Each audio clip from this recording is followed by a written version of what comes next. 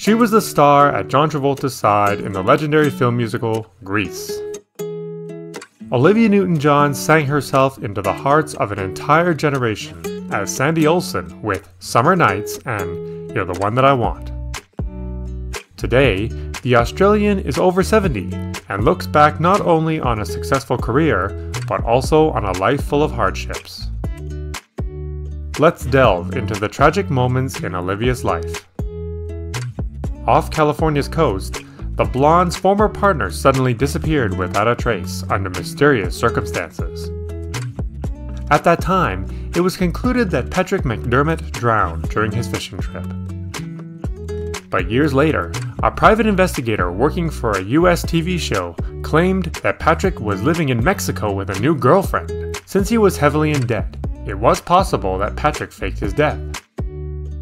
However, there was no evidence presented as to whether Patrick McDermott is dead or alive.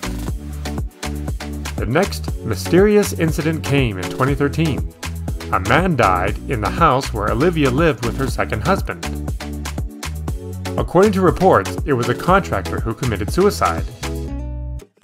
The famous singer and her husband, Matt Lattanzi, were not in the house at the time, and the property was up for sale. Probably the greatest tragedy in Olivia Newton-John's life is her exhausting fight against her greatest enemy, cancer. Even before her own diagnosis, the actress has experienced loss from the disease.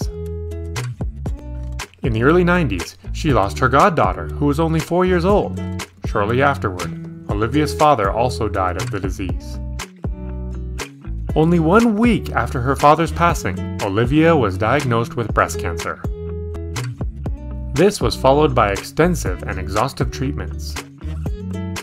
Then in 2013, her cancer resurfaced, but she kept it private. In the same year, Olivia lost her sister because of a brain tumor. I will miss her forever, my beautiful, smart, talented, funny, brave sister Rona. Olivia managed to defy cancer a second time, but in 2017, a third diagnosis came. Olivia Newton-John's breast cancer this time had spread to her spine. The doctors told her that her cancer had progressed to an incurable stage. Despite the ongoing fight against cancer, the singer remained optimistic in September 2019. I'm happy, I'm lucky, I'm grateful, I have much to live for, and I intend to keep doing it. Olivia Newton-John is continuing her battle, and we wish the Grease star all the best in the future.